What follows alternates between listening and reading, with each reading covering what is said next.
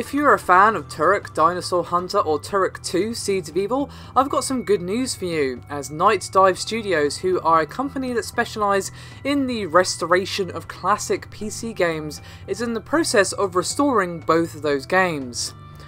In case you're unaware, both of these were originally developed for PC way back in 1997, and also for the N64 in 1999, and both of them are going to be remastered with enhanced graphics as well as a few other improvements. These games will begin available for sale exclusively through Steam, Humble Bundle, GOG, Gamersgate, Greenman Gaming, as well as of course the developer's website. And I have a little bit of a statement here from Stephen Kick, who is the CEO and founder of Night Dive Studios, who said, quote, "When Turok Dinosaur Hunter was first released, it was nothing short of revolutionary. To the point, no game had ever offered the combination of graphics and open world environment that Turok featured. We are very excited to have the opportunity to bring this great franchise back to life and be able to share these great titles with today's gaming audience."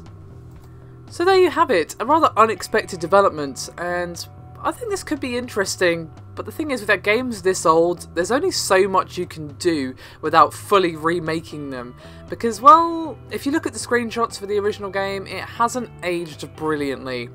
So it's probably just going to be a case of upscaling the resolution and making it playable on modern systems, maybe a bit of a graphic shine up, but there's only so much you can do without completely actually remaking the game with the game this old.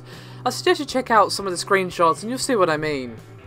Still, I'd love to hear some thoughts of how many people are actually interested in this game, either because you played it back in the day or because the screenshots or the concept has interested you. Do let me know in the comments. I'll see you next time. Thanks for watching.